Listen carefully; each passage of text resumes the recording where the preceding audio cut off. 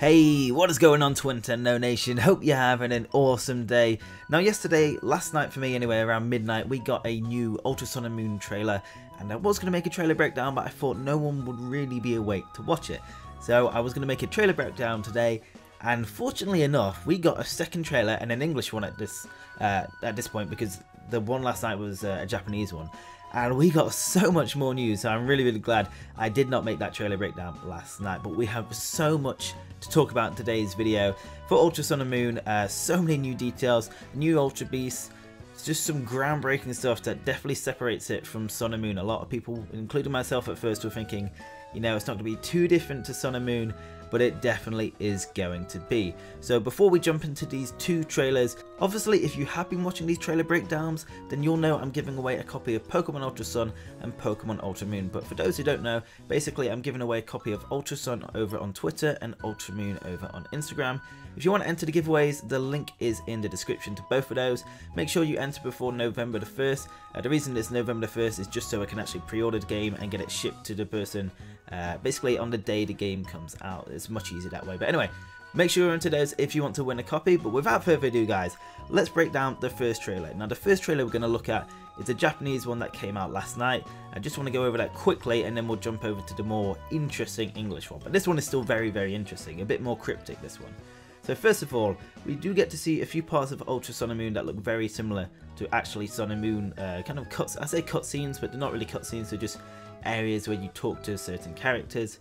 So we can see us talking to the professor, and then we can also see us talking to his wife later on. I can't remember the exact name for that place, but it's like the research lab on Ultra Space and Ultra Beast, and obviously you do go there as part of the story in Sun and Moon, so they're trying to make it look very similar to Sun and Moon, but it's definitely not similar for sure. So we also get to see the first appearances of the Ultra Beast Circuitry and Guzzlord. Now, I'm not too sure where Circuitry is, but we definitely see that Guzzlord is outside Tapu Bulu's shrine, the Ruins of Abundance, which are located at the north of Haina Desert.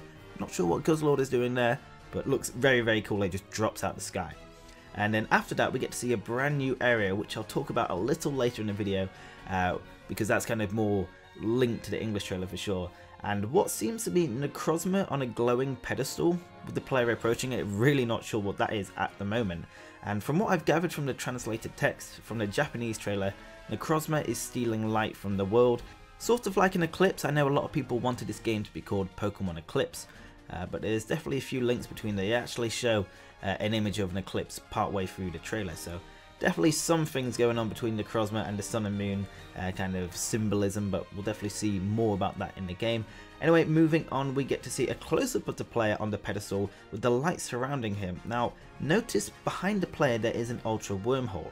Now, the player is actually in a different world, which I will explain in the English trailer, because we get more details then. And it looks like Lily has been left behind in Alola. It kind of looks like she's at the altar of the sun or altar of the moon, depending on which game you're playing. That area where we saw them in the trailer, kind of watching Necrozma and Nebby fight it out.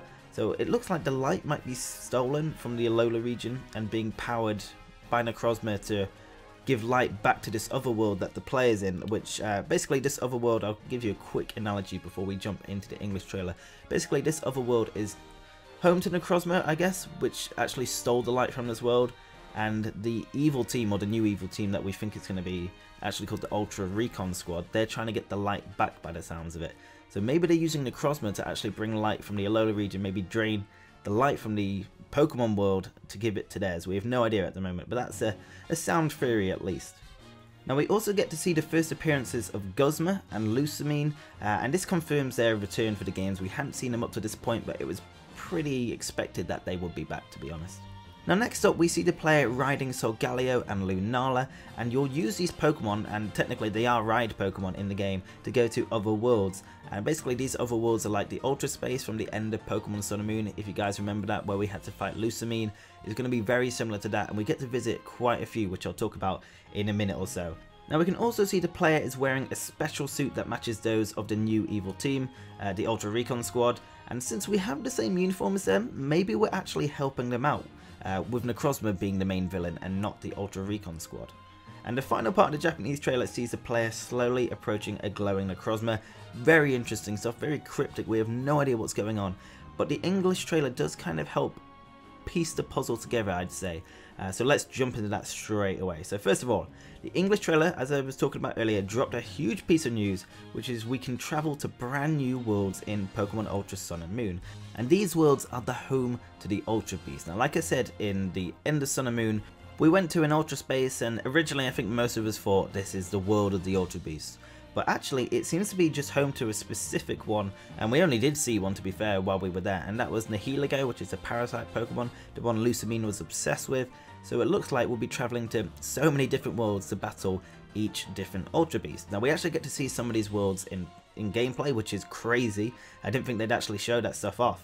So firstly, we get to see Xurkitree's world, which is the electric Ultra Beast. I'm sure you guys know which Xurkitree is, and the world itself actually resembles Xurkitree a lot, with the wires and the kind of, I guess, the plastic ties around the cables. It's supposed to be some kind of electric cable kind of Pokemon, and we can also see it running below the player, which is really, really cool to see. Now, next up, by the looks of it, is a very prehistoric world that is home to Buzzwole. And we can see a volcano erupt in the background, as well as a thick jungle with lots of big trees a player must walk on to get to Buzzwole. Very interesting stuff. I think that world definitely fits Buzzwole to a T for sure. And then next up, we can see the home of the Ultra Recon Squad. At the moment, these guys are super mysterious, but the world they actually live in is called Ultra Mechalopolis, something like that. It's a crazy name. We got Ultra in there for obviously the Ultra Beast, but interesting that Mega's there. Maybe we'll get some new Mega evolutions. I think that's just wishful thinking for sure. And just look at this artwork, by the way. This looks incredible. This definitely doesn't really look like Pokemon artwork we see a lot, but looks super realistic and really, really nice. And yeah, the trailer describes this place as a world where Necrozma has stolen the light. Now, it's very interesting to see other humans existing in a vastly different world. Did they actually come from the Pokemon world, or were they actually born in that world? Is it, you know, inhabited by humans? Definitely interesting. I think we're going to have a lot of discussion about that in the future for sure. And we can also see how the world is very similar in design to Necrozma, with the, you know, the black pillars and the sharp kind of angles, very similar to Necrozma indeed. Now let's talk about the Ultra Recon Squad in more detail. So firstly, its team members are version exclusive, which is kind of similar to Pokemon Ruby, Omega Ruby, Pokemon Sapphire, Alpha Sapphire with Team Magma and Team Aqua. So in this case, there are 4 members of the Ultra Recon Squad we know about, but only 2 of them per game. So if you do buy Pokemon Ultra Sun, you'll have Dulce and Zossi. I really have no idea how to pronounce these names, but I think that's right. But if you buy Pokemon Ultra Moon instead, you'll have Psycho and Soliera. So kind of interesting to see that they are version exclusive. Wonder if they will differ that much. Now, although in a trailer it does show them battling the trainer, it is hard to see these guys as an evil organisation at the moment, as they let us walk around in their world no problem, as well as lending us a suit to travel to other Ultra Spaces, which we saw when we were riding Solgaleo and Lunala. Our suit that we're wearing matches theirs perfectly. Now, there is a chance that we actually didn't get this suit lended to us by them, but I'm going off the basis that that is the most obvious explanation at the moment. However, on the other hand, there are a few signs that make them actually look like an evil organisation. So we can actually see footage of the Ultra Recon Squad at the Ether Foundation, and they seem to be mimicking the exact same movements as the Ether Foundation members did at the opening cutscene in Pokemon Sun and Moon. Makes me think that Lily is running away with Nebby in a bag, but instead of the Ether Foundation members, it's going to be the Ultra Recon Squad instead. Not sure why they're after Nebby. Maybe it's because Solgaleo and Lunala can provide them that light they need. But yeah, very interesting. That seems to be the case. Could be completely wrong. That might just be coincidence. But I'm going to put my money on that is an opening cutscene from what we've seen due to the similarities. But let me know what you guys think in the comments below. Do you guys think the Ultra Recon Squad are an evil organisation or the main antagonists in the game? I'm not too sure at the moment, but there are definitely signs to suggest that they could be. So let me know in the comments below. Now, continuing on with the Ultra Recon Squad, just looking at them, they look incredibly pale, and I'm wondering if they were just actually born like that, and that's how they are in that world, or is it because Necrozma is stealing the light, that's why they have literally no colour to their faces. They have a bit of colour in their hair, but it's still quite faded, so I wonder if they would actually look like normal humans if they had their light back. But anyway, let's move on to this brand new Pokemon, this brand new Ultra Beast, which officially we don't know its real name, but so far we know its code name, UB Adhesive. Now, this Pokemon is a pure poison type, and if we consider Ultra Beast legendaries, then technically it's the first poison type legendary. We can also see it being controlled by one of the Ultra Recon Squad members, meaning they'll have Ultra Beasts on their side when we battle them. So that's definitely the first time an NPC has control of an Ultra Beast. So that'd be really interesting to fight a few Ultra Beasts on our way throughout the story. Now following UB Adhesive, we got a few new details on UB Burst and UB Assembly.